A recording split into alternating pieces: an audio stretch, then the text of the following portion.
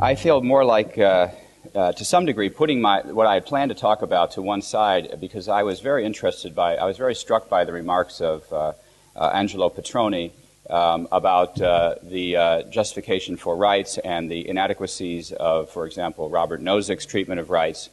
And I thought I would spend just a little bit of my time talking about that, and whatever time is left over, I'll talk about the subject that I was planning to talk about, and then tomorrow I speak again, and I'll cover tomorrow whatever I didn't cover today in my talk tomorrow. Angelo said that there is a problem with just assuming rights and moving from there, and obviously I think that there is. I would agree with him about that, but he also suggested that a natural rights perspective would not be the way to go. I want to take some issue with that, but in a way that I think ultimately I might be able to convince him to agree with me about. And this basically is the thesis of the book that Rod just mentioned. It's called The Structure of Liberty. It's a book that I have being published by Oxford Press. It'll be coming out in March or April. And it attempts to explain what I do call there a natural rights approach to liberty. But it's not a natural rights approach of the kind that you may typically hear about. It is, I think, a natural rights approach very much like what the classical natural rights thinkers themselves argued, as opposed to what we might call contemporary natural rights thinkers or even 19th century natural rights thinkers. By the way, can everybody hear me all right? All right, good.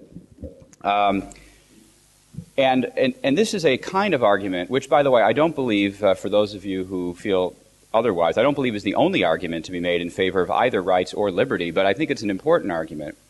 And it's an argument which in the book I describe as a given, if, then form of reasoning. Given, if, then form of reasoning. By the way, I could have presented examples of natural rights thinkers who argued this way, and I thought this is what I was going to talk about this morning. But you'll just have to take my word for it that natural rights thinkers did argue with what logically you might call a given, if, then form of reasoning. What given means is that given certain facts of human existence, certain features about human beings and the world in which they live, if you want to accomplish certain ends, then you must respect certain principles. That is the kind of reasoning that was used by natural law thinkers, natural rights thinkers. And so it's a natural law or a natural rights type of argument because it is based on the nature of human beings and the world in which we find ourselves. So these are facts of the matter which we can argue about, which we can dispute. But assuming we reach some consensus or agreement about what the nature of human beings are and the world in which they find themselves, then if you want to accomplish certain ends, then you must respect certain principles. And the ends that I assume for purposes of the book is simply that we want a society in which people can live and pursue happiness, peace, and prosperity. Now, that's a pretty minimal type of commitment in the sense of non-controversial. People can live and pursue happiness, peace, and prosperity. If you want a society, given the nature of human beings and the world in which they find themselves, if you want to be able to have a society in which people can pursue happiness, peace, and prosperity, then you have to respect certain basic principles. And that's basically what the book is about. The book is about what are those basic principles that are necessary in order to enable people to pursue happiness, peace, and prosperity while living in society with each other, given the nature of human beings and the world in which they find themselves. That's what the structure of liberty, I think, is about. So I obviously cannot present the entire framework here, but let me give you an example of how I organize the argument in the book. What I argue is that certain rights and also certain principles of legality, which are not principles of justice themselves, but principles of legality, rule of law principles you might identify. Certain of these principles are necessary to solve certain pervasive social problems, problems that exist for every society at every time in history. And for want of a better form of analysis, I organize these principles into three categories. I refer to principles of problems, three categories of social problems that must be solved by every society, regardless of where they are or when they are. And these categories are problems of knowledge, problems of interest, and problems of power. And within this structure, you're going to find many of the arguments that you're familiar with, including the arguments about social order and other sorts of things, particularly under the problems of knowledge. But you also have other arguments about problems of interest. In the book, I identify 3 problems of knowledge, 3 problems of interest, and 2 problems of power. The 3 problems of knowledge, I'm just going to list them. I'm not expecting you to have a discussion of them, but just so that you know what I'm talking about, because otherwise what I'm saying may sound mysterious to you. The first problem of knowledge is problem of resource use, how to put the knowledge that we all have about how to use resources into effect while taking into account the ignorance we have of everybody else's knowledge. The second problem of knowledge is assuming that we need certain rights to solve the first problem. How do we know what those rights are? We need some way of discovering what rights are and promulgating knowledge of them so people can act consistently with rights. And finally, since I argue that the rule of law is the way we do that, with respect to problems of knowledge, I also argue there that these rules of law that are necessary to put the principles of justice into effect are conventional in their nature. There are more than one set of rules that could actually do the work. And we have to adopt one set of conventions for a particular society. And the third order problem of knowledge is how do we pick the convention that is consistent with justice for a particular society, such as to address so it all addresses the first order problem of using resources and knowledgeably. And the solution to that, I argue, is a common law evolutionary system of lawmaking. The problems of interest, I'll just tell you what they are. They're the incentive problem, the partiality problem, and the compliance problem. Incentive problems is making sure people have the incentive to act productively. The partiality problem is the problem that people have a tendency to pursue their own interests at the expense of other people, which normally is okay, but under certain circumstances creates a problem, particularly when people are put in charge of the legal system. And the last problem is the problem of compliance. What happens when people won't respect the principles of justice and the rule of law and want in order to pursue their own interests? The solution to the last problem, as everybody would agree, I think, is the use of force. But however, bringing the use of force into the picture creates 2 problems which I call problems of power. That's the third order. That's the third set of problems. And problems of power fall into 2 categories. There's problems of enforcement error, just making mistakes in good faith. You do things and you can imagine, it can be more serious the more grave the consequences of using force are, the more serious making a mistake would be, which is why we have all kinds of procedural protections. For example, when you impose the death penalty, because the problem of an innocent mistake being made is so much more serious than if the punishment were less than that. So you have the problem of enforcement error, and then you also have the problem of enforcement abuse. That is not a problem that's necessarily based on innocent mistakes. It's actually based on the fact that the people who are entrusted with the use of power will serve their own interests rather than the interests of justice. That's the basic outline of the book. And basically what I'm arguing is that once you understand the nature of these problems, you will see, and the argument is, that individual rights of the kind we associate with classical liberal rights or libertarian rights are necessary, as well as the rule of law, which is a set of values that libertarians have a tendency not to pay as much attention to as other groups sometimes do.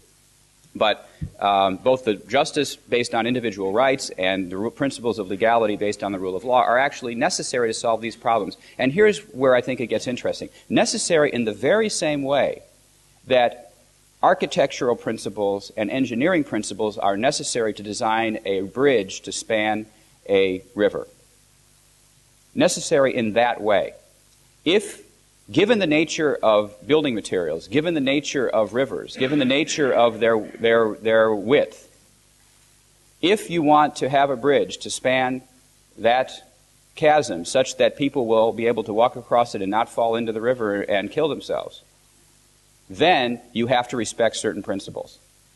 And those principles are what we might call natural law principles, natural rights principles. Natural law principles, not natural rights principles. And these are the principles of bridge building, the principles of engineering.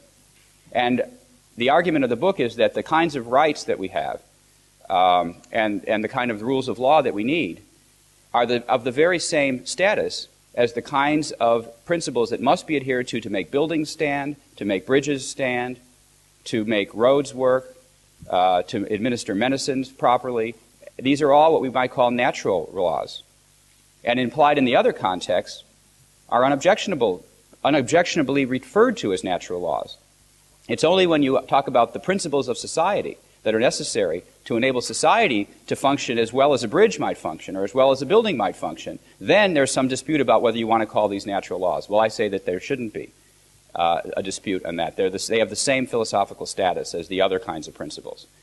Now, of course, what may need additional argument, which is not presented in my book, and which I'd be delighted to read, someone else talk about, is how you argue against someone who does not want a society in which people can pursue happiness, peace, and prosperity. Then you have to have additional arguments about, and they may be based on human dignity and the value of happiness for individuals and why individuals matter as individuals, etc. All these arguments that we're very familiar with and which are very important, which I don't mean to exclude. This is not an exclusionary thesis. Only that once you reach some common agreement, and this is not based on agreement because it could be based on rational persuasion also, that the pursuit of happiness, peace, and prosperity is a good thing. It's almost hard to think it's not a good thing. Then you must respect these basic principles given the nature of human beings in the worlds in which we find themselves. This, I think, is what the classical liberal, not classical liberal and also not so liberal natural rights thinkers, this is the form of argument they use. And I mean Grotius and Pufendorf and also American natural rights thinkers also felt this way. Anyway, this is not what I plan to talk about, but I do think it's a way of answering the challenge that Angelo Petroni made. And I do believe it's properly called a natural rights approach because the people that invented natural rights used it. So therefore, I think I have a good claim to describe this as natural rights, even if people who came later, like Immanuel Kant or other people, use natural rights in a different way, or today people use natural rights in a different way. Nonetheless, if the original people who invented the idea, for very good reasons, used it in this way, I think it's appropriate for us to use it in this way if we want to. All right, well, what I had planned to talk about this morning was the problem, this is the last problem I mentioned in my scheme of problems, and that is the problem of enforcement abuse. It's because of the problem of introducing force or power into the equation in order to solve the compliance problem that we introduce a whole new set of problems. In fact, if we could get away without using force, if we could be pacifists, it would be better, because using force creates its own problems. I don't believe it's possible to have a society based on pacifistic principles. I think self-defense is legitimate, self-defense is necessary, as well as other uses of force to obtain compensation, to have sanctions for criminal conduct, etc. So, but I would concede the point that if it weren't necessary to have force, it would be better not to have it. However, once you have introduced the use of force as necessary to accomplish very serious, to solve very serious social problems that cannot be accomplished any other way, you have now introduced into the picture a new set of problems that you must take seriously. And this is the problem of enforcement error, which I won't talk about today, and enforcement abuse, which I plan to talk about today. Now, the problem of enforcement abuse is simply that the people who are put in charge of enforcement mechanisms will use the power that they are given to serve their own interests, rather than the interest at which they were put in charge of, the interest for which power was given to them. That's the problem of enforcement abuse.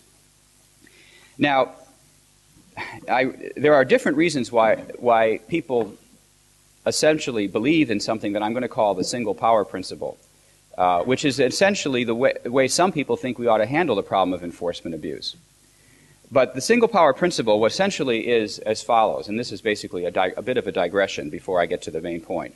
The single power principle basically is the belief that there must be in society some monopoly on the use of force. Essentially, that there must be a single institution per unit of geography, which I would call a monopoly, that is charged with authorizing the use of force, and that this monopoly must be preserved by force.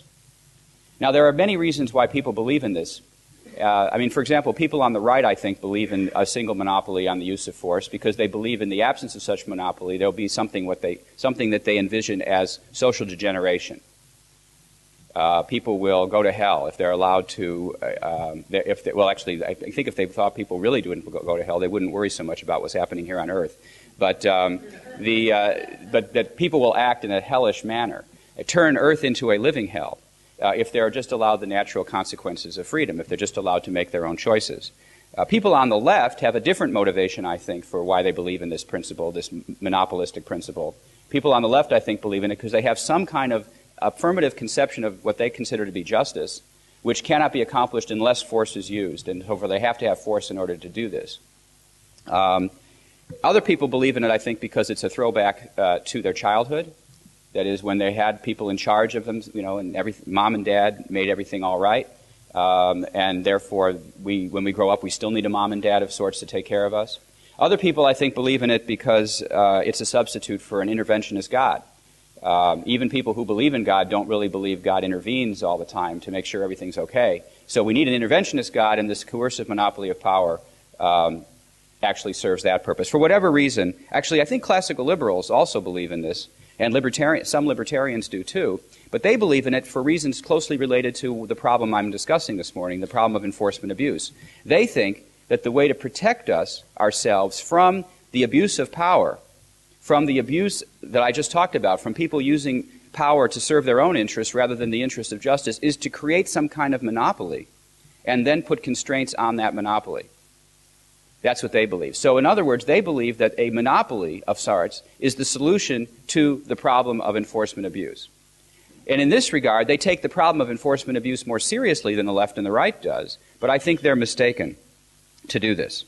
And I think the reason they're mistaken is because it's somewhat an unrealistic view of human beings to think that if you put a human being in charge of a monopoly of power that basically enhances the power that the human being has, that they won't then use the monopoly that they've been given to serve their own interests.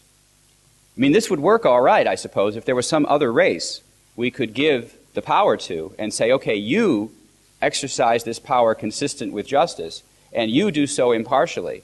But given the fact that there is no other race to give the power to, and you have to give it to a human being, if the very problem for which you've invented the monopoly is the fact that human beings will act in this self-interested and corrupt manner, that they will try to take advantage of other people, or that they will in fact abuse power and serve their own interests, then you've given the power, this extra enhanced super-duper power, you've given it to the very race of people who are the problem itself, and thereby making much more difficult the problem of enforcement abuse. Well, let me specify four separate problems that arise when, excuse me.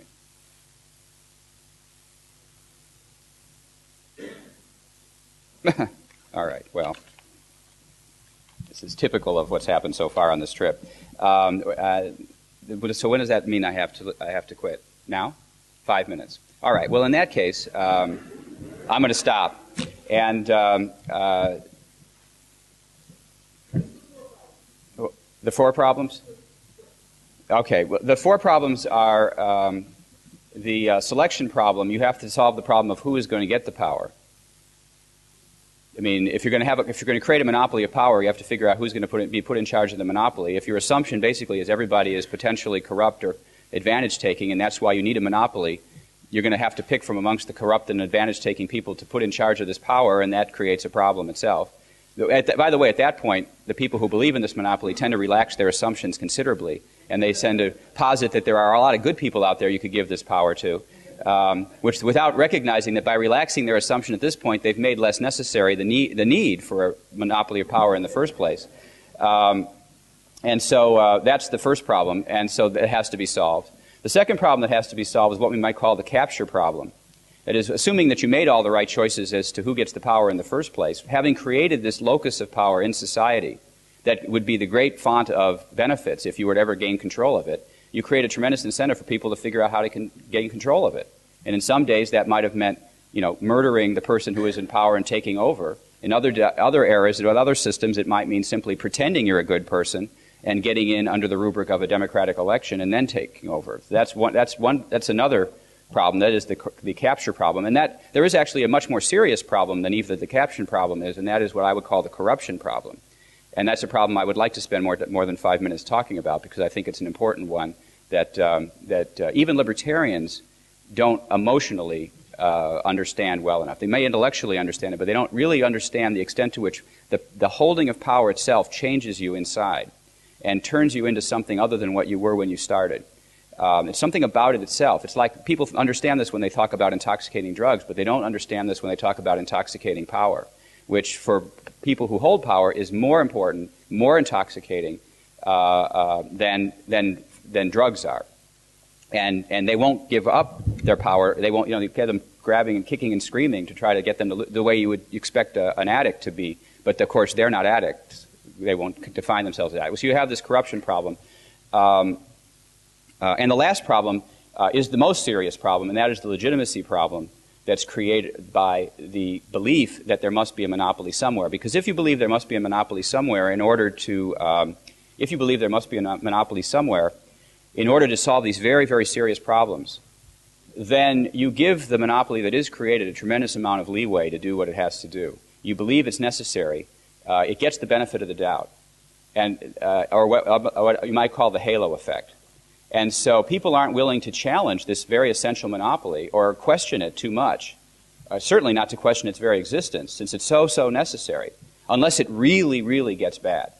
And if you're going to give this group of people who already have a monopoly of power this extra bonus called legitimacy and the benefit of the doubt, then there's tremendous opportunity for advantage-taking, tremendously more opportunities for advantage-taking coming from that than there would otherwise be just from them having the sheer power, the physical power itself. So there is necessary, what we need is a way to both have force and still constrain it. And classical liberals have come up with various techniques to do this. And these are the techniques I'll begin discussing in my talk tomorrow morning. I'll talk about the constitutional principles that classical liberals have for several centuries advocated as a way of constraining the use of force, and particularly constraining the monopoly. And then I'm going to argue how each of these principles are good ones. They are good principles. But the problem is that once you've tried to use them simply to constrain the monopoly without getting rid of the monopoly, they're not good enough.